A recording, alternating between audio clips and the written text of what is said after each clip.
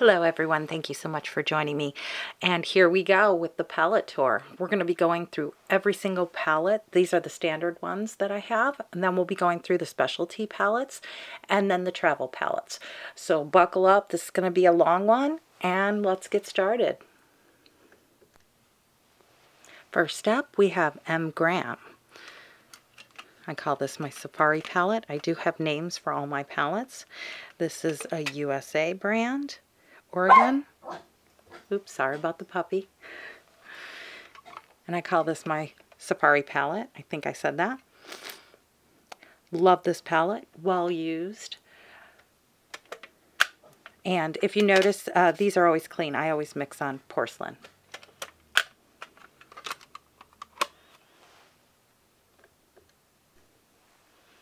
Next up, we have the Michael Hardin palette that I recently did all the swatching, so I will make sure I put a link. I call this my Fairy Tale palette. And I even have a couple extra pans that are divided in there from some of those small pans you saw in the haul.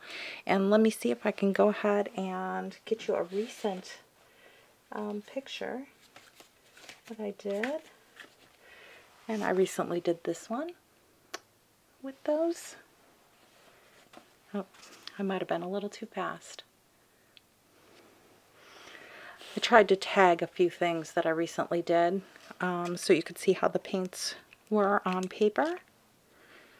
And that's my Fairy Tale palette. Then we're going to go into Old Holland. I haven't used this palette much. I have to say this is one of the palettes that I probably would skip and not add to in the future. I call this my Seaside palette. It has lots of blues. They're good. They're just, I'd pick some of my other paints over these. They're a little more difficult to work with. They don't spread as easily. They tend to have a little more grip to the paper.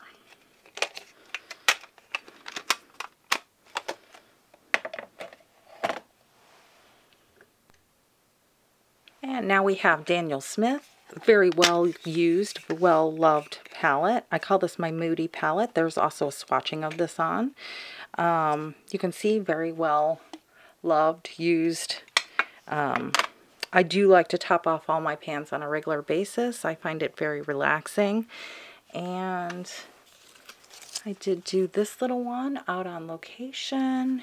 And this is a more recent one that you can actually see the actual painting online.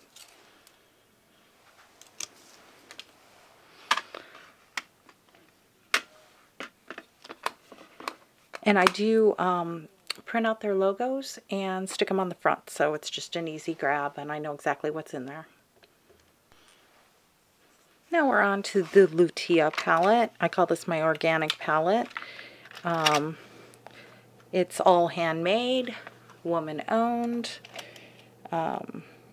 done in Belgium with raw materials. Kind of a very different type of paint. This one doesn't get as much use, although I know some of you saw the swatching on it and the painting of this one. Lots of fun to work with, something a little different.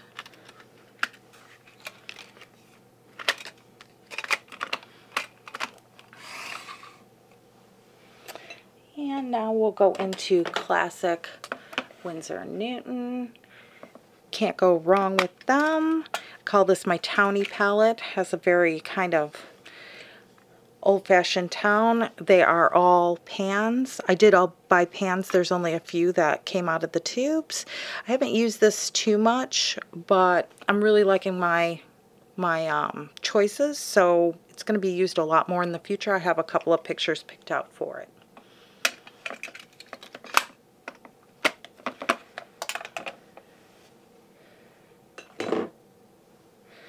Now we have a Da Vinci, which I absolutely love. Another US brand.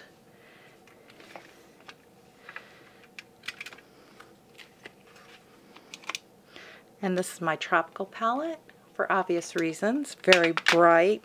Feels like you're sipping a daiquiri on the with tropical plants surrounding you when you look at the color scheme. Something a little fun.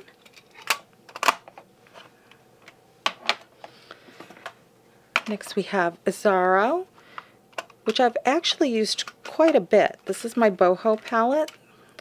The colors tend to be a little more muted and softer, but still vibrant all at the same time.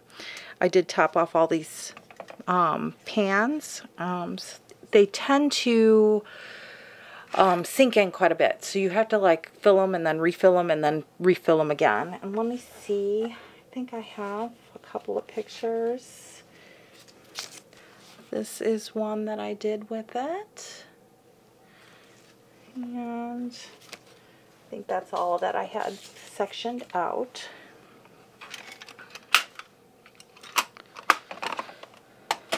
All paints have like a different type of quality to them. You know, they tend to work differently or feel differently, and I think the names are not just color derived for me, but actually how the paint makes me feel. This is called my Surreal palette. They're all Holbein. This is one of the first paints that I ever used. I started using probably about 25 years ago. You can see some of them are very cracked. They and then just recently I got this actual palette for it. Some of my paints were quite old, and they actually don't even make some of the colors anymore, but I kind of really like having it. And I call this my Surreal palette because the colors are so vibrant. It almost makes me think of a cartoon when they're done on the paper. They don't move a lot. They're very just bold and in your face. And I love this palette. I think it's awesome that they have the magnet below. I just wish it was a little wider to get another pan on each row. It tends not to be. This was supposed to be for a brush, but I just stuck a few more extra pans in there. So one of my all-time favorites.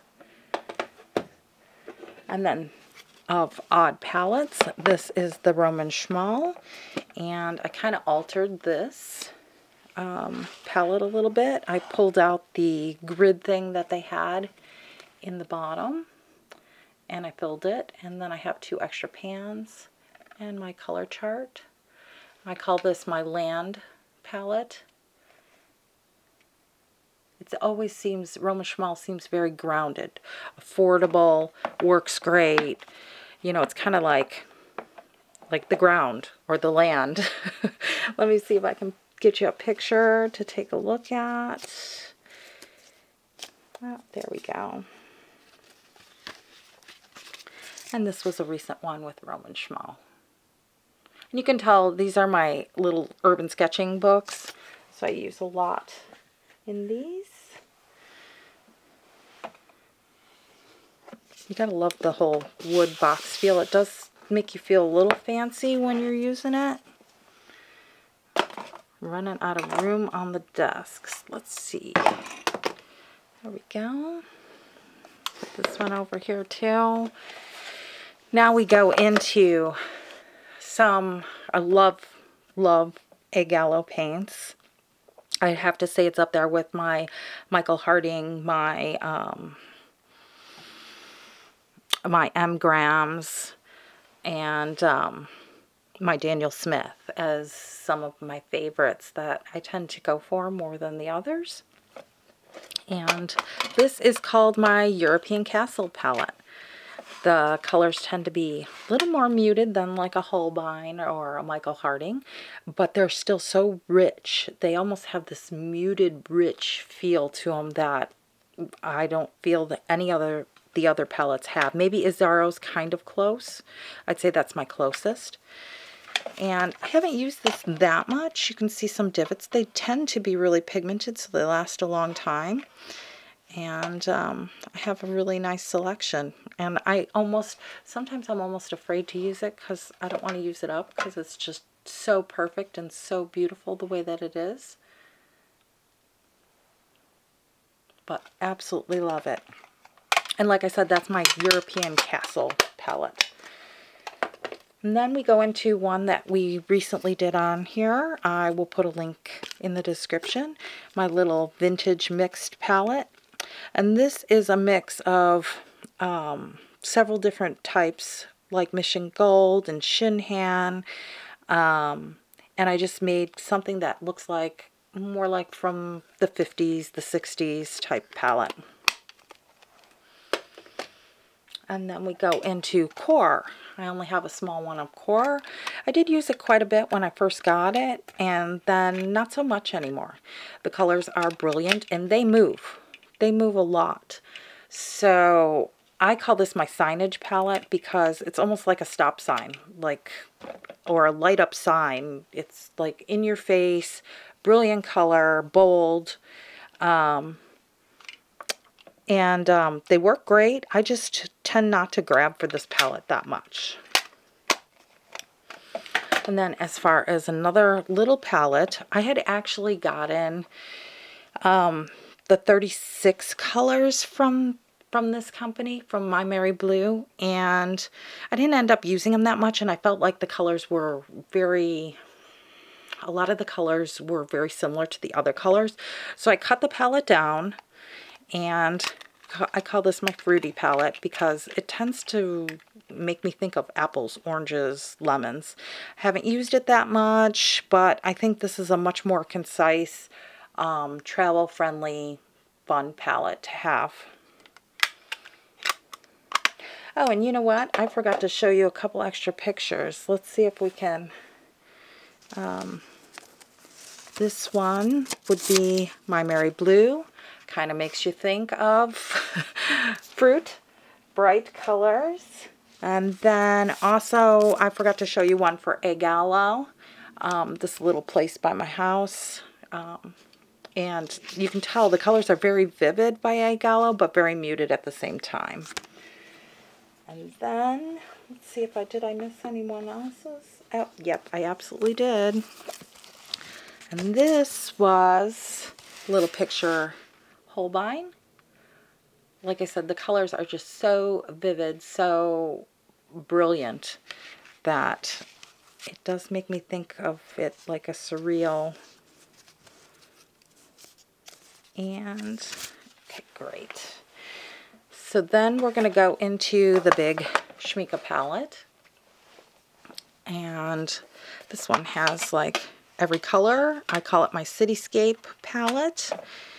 And oddly enough, I don't actually gravitate towards this on a regular basis. I gravitate towards some of my other ones, but it has every color that I might need. And it reminds me of all the action that's happening in a city.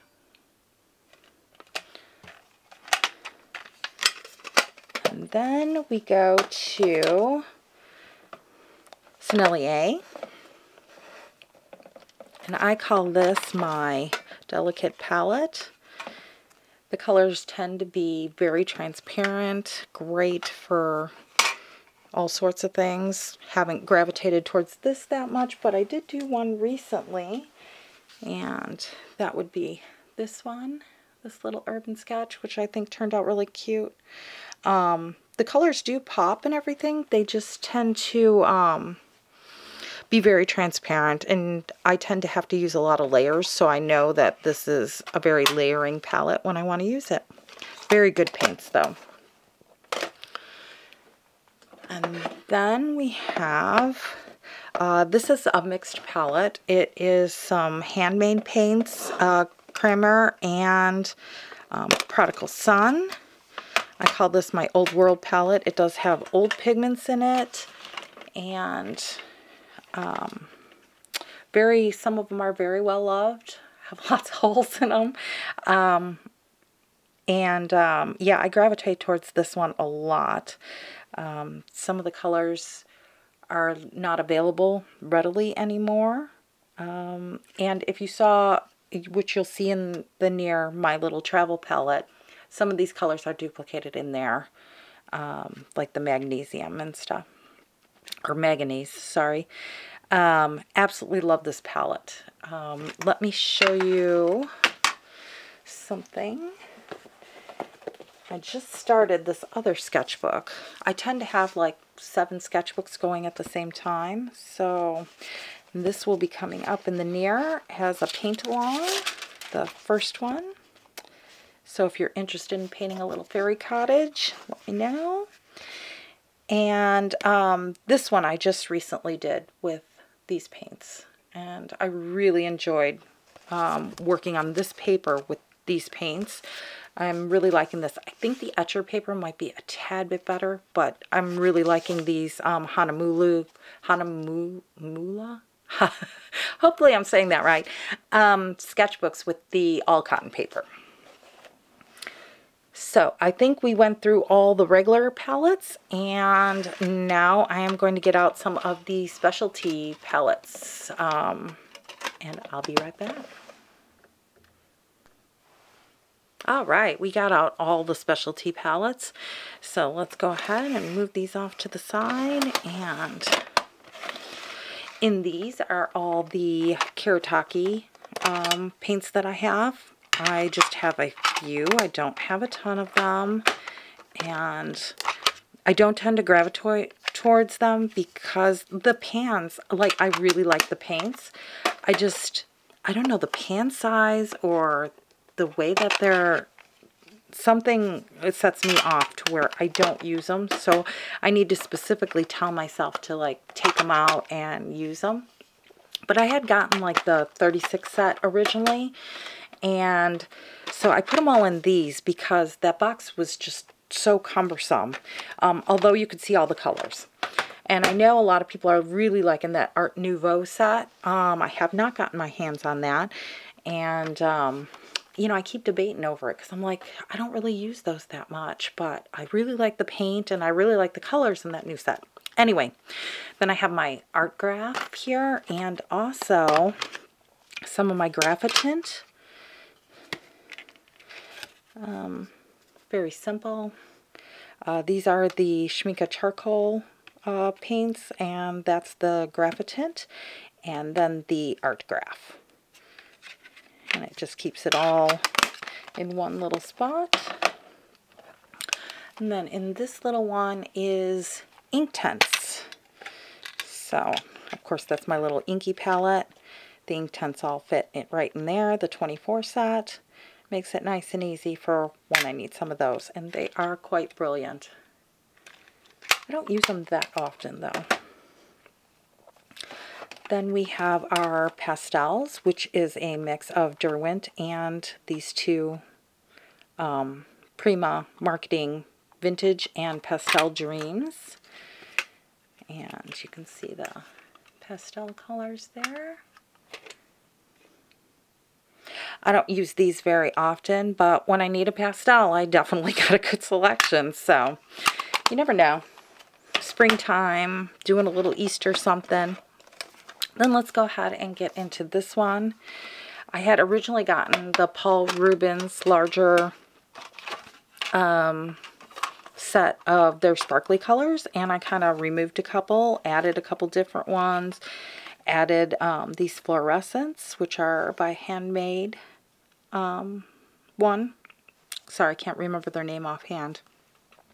And so if I need sparkles, I don't have any glitter in any of my other ones. Some of the Daniel Smith has like a natural looking kind of sparkle to them. I leave those in the normal palettes. These are just kind of, I call this my Razzle Dazzle palette, because when I need to add a little sparkle, little bright color, something, this is the one that I go for. And they do sparkle really nice. I don't think anybody needs quite that many of them, but you know, it's kind of nice to have. And then this is my favorite kind of alternative palette. It is my super granulating palette, and I just did the new Urban Sketch ones, which are right there, and then the Yintico pink is there, and you can tell this is really well loved because when I need granulating colors, I just grab this palette in addition to any of the other palettes, and basically then I have everything right at hand.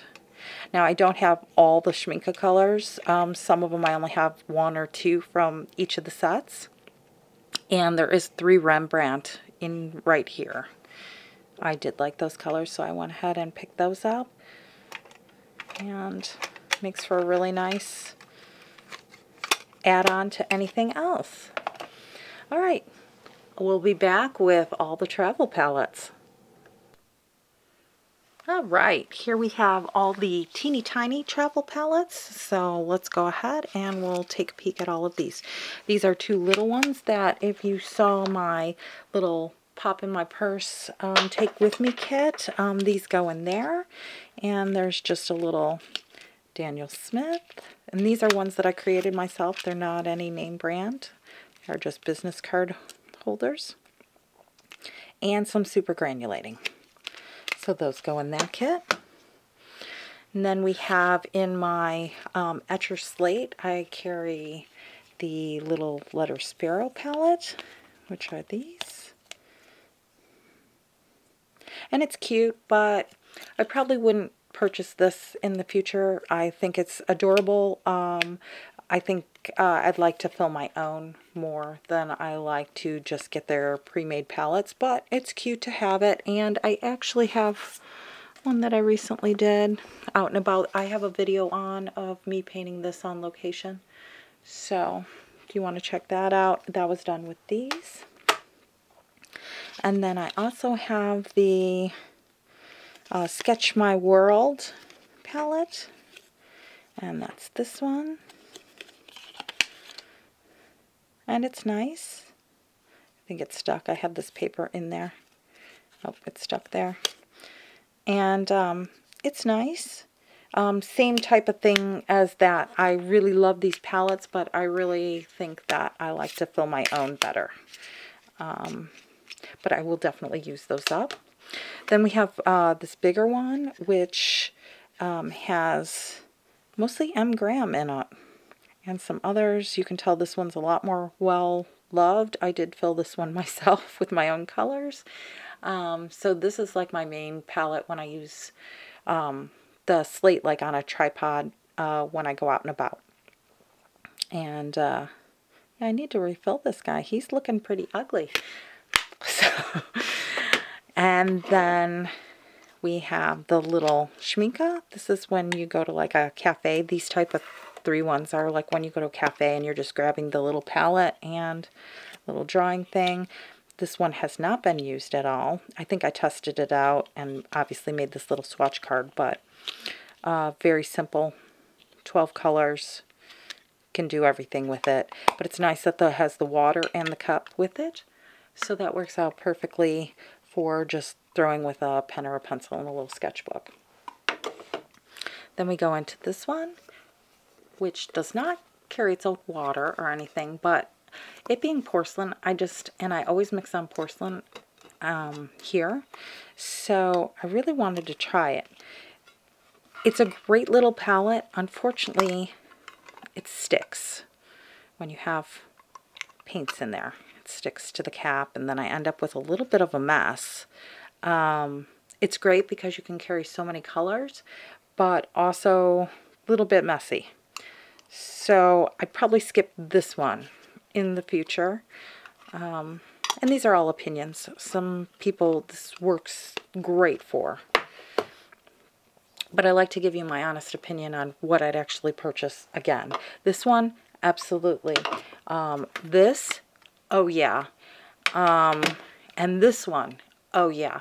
I did do a full review and swatching of this one. And I call this my mushroom. And you can put your water in there, and it has all the paints there. More similar to my handmade colors that I really like. And I'll put a link for this video if you'd like to see the whole setup. And I love it that it has the water on board. So hopefully you found something that you like, or a system that might work for you, or a color that you might like. I will be swatching all the rest of my palettes. I only have done like maybe 4 or 5, maybe 6 of them. I will be swatching all the rest of them so that you can see like maybe colors that you want to pick out for yourself. so you don't have to buy quite as many as I have. And then eventually we will be doing a comparison of all warm blues, cool blues, greenish blues, and so forth, you know, in the red category, the yellow category. So maybe with those comparisons as well, then you might be able to choose colors easily for yourself. I hope this was entertaining. I know it was a little long and a little high-winded, and I know I went through the palettes kind of fast, but I'm hoping that you kind of got a breeze of what's to come, and maybe you can pop on one of the other videos and see a more in-depth swatching of all the colors and get a couple of travel ideas for yourself. I really appreciate that you stuck around this long, and let me know in the comments which ones you want me to swatch first for you. You have a great day now. Thank you. Bye-bye.